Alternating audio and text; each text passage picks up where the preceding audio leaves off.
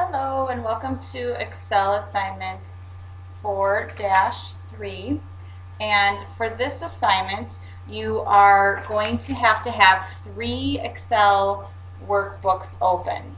You're going to have both of these open, and you're also going to have to open a blank Excel screen, and save it like it says within your assignment. So once you have those 3 open, you can start the assignment. You should have 3 Excel files open on your system. Oops, sorry, that's what. So once you're in number 2, create a new workbook, and you're going to save it, and then you're going to copy cells A1, A2. So you can take it from either one. To do that, you just highlight them, right click copy, bring it back into your new workbook, and right click paste. Then you are going to key the labels in, starting with A3, so I'll let you do that. And we are now on number 4. Okay, so first of all, when you're linking worksheets, you want to always go into this data, and then you want to go to, you actually want to go to view, then you want to go to arrange all, and you want to go to vertical.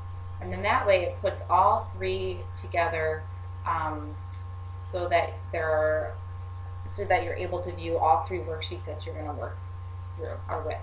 So you're going to go, you're going to multiply total dollar sales for a city by 108%, or 1.08. So you need to use 4.3a, so I know this is 4.3a.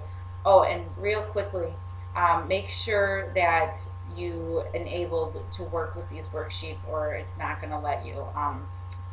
It might be in protected mode, and make sure you go back and enable it if it is in protected mode. So for the goal formula, we want to do equal, and then we're going to come down here. We're working with Boston.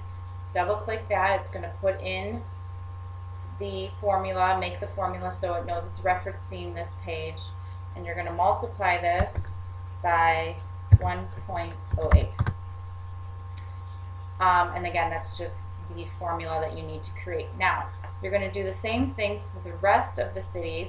So in order to kind of make it easier for you, you can copy that, paste options, you can come down here and do formula, and then up here you can change this to Chicago. And then smart enough to spell it right, to go down to Chicago, take Chicago's information, and then you can just keep doing that all the way down. When you go to paste options, do formula, and again you want to put Dallas, and then again you want to do it for Seattle.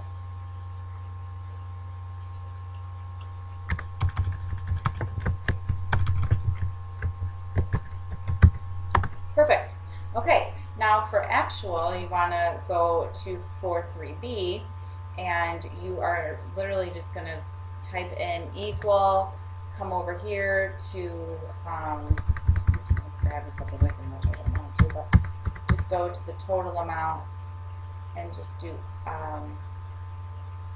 so you just want to type in equal and double click on this amount and hit enter, and it'll just put in the full amount for you. And again, now you can just copy this, but again change the city as you go down to Chicago.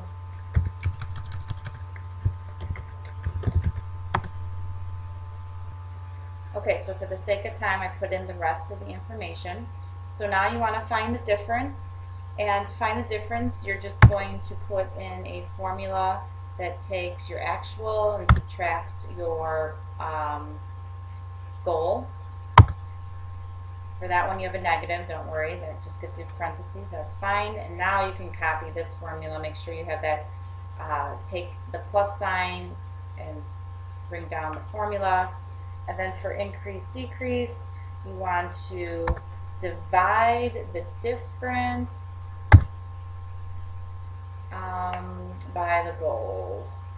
I'm going to equal that and bring that down. Now, if you have a bunch of decimal points or numerals, you want to come over here and you want to make it a percentage and have only 2 spaces after the the period. Okay.